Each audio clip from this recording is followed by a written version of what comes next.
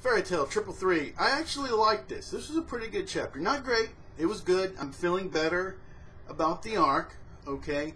And a lot of it's right in the beginning. I like the cover page. I like any cover page that tends to have a lot of characters that aren't doing something just ridiculous. So I like this cover page.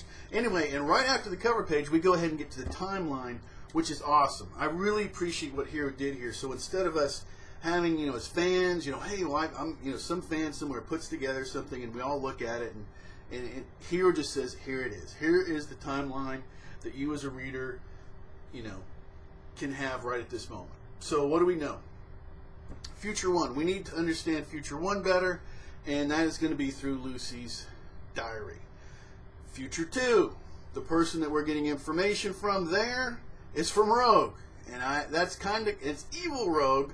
That's kind of questionable how much I trust that information. So there's all these gaps of information that we absolutely don't know. But I really appreciate Hero coming out with a timeline. That's freaking awesome of him.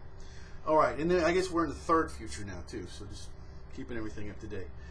Mother Glare and Rogue. I just mentioned this briefly. There seems to be, is Mother Glare like Mother of all dragons or something? It's kind of a big name for a single dragon. So I'm kind of interested in that and the relationship with Rogue. Okay, and the fight and everything between, Mother Glare, Atlas, and Natsu. That was pretty cool. I enjoyed it, and the power up, because it just simply shows that this is a difference in this timeline. In this timeline, Natsu's gotten, powered up from Atlas's flame. So that's pretty sweet. All right, it's staying on Natsu.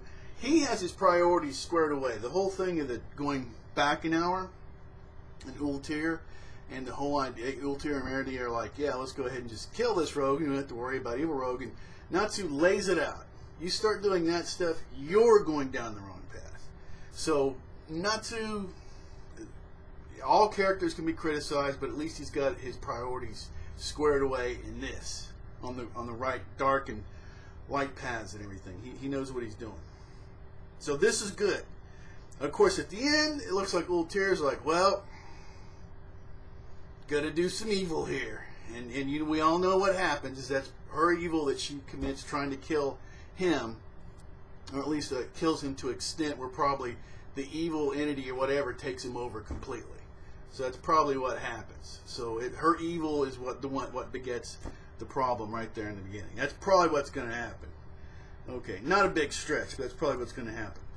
And let's see, that is about it. So I went ahead and talked about the other part, about the timeline, so I already covered that. Also, before I go ahead and close up here, I'm going to make another video, which I already mentioned in my viewer comment video from last week, about anytime someone asks me if they should watch or read Fairy Tale, I want to make a video, and I don't want to just sit there and tell my story about it, which I will. I'll go ahead and tell my story about it. But in that video, I want you and other people to go ahead and say why you dropped it, why you liked it, and it's specifically the first 20 or so episodes. I mean, go out as far out as you want, because I want to get a broad spectrum of opinions on the good and bad parts. Even if you love Fairy Tale and you know there are problems, so just describe the problem areas and everything, and I'm going to go ahead and tell my story. I actually dropped it when I first started it and started it again, so I'm going to talk about that and then the arc that had me drop it. So, but that's what I want, and at least say the episodes or something, so you can get some idea if somebody's going to come in, because it does make a difference. Somebody comes in, well, I watched one episode, didn't like it, dropped it, okay, and then somebody says, well, I watched 10 episodes and I just saw certain things and didn't drop it. But I think people need to know that a lot of the problems in the beginning, Lucy's the weakest character, female character in Fairy Tale, in my opinion. And unfortunately, she's the lead. She's what you're given to begin with, and all those issues. But anyway, I really want to do that. And anytime anyone asks, like I say, about Fairy Tale, I want to take that video of the viewer comments that you make on that video, the video that I make from that, on the viewer comments, be able to post that, so there's this broad spectrum of different input and ideas on Fairy Tale, the good and the bad and the ugly of it. And that's what I want. Anybody can be a Fairy Tale fan. You can always subscribe. You can always unsubscribe. You can do anything you want to. Until next time, take care.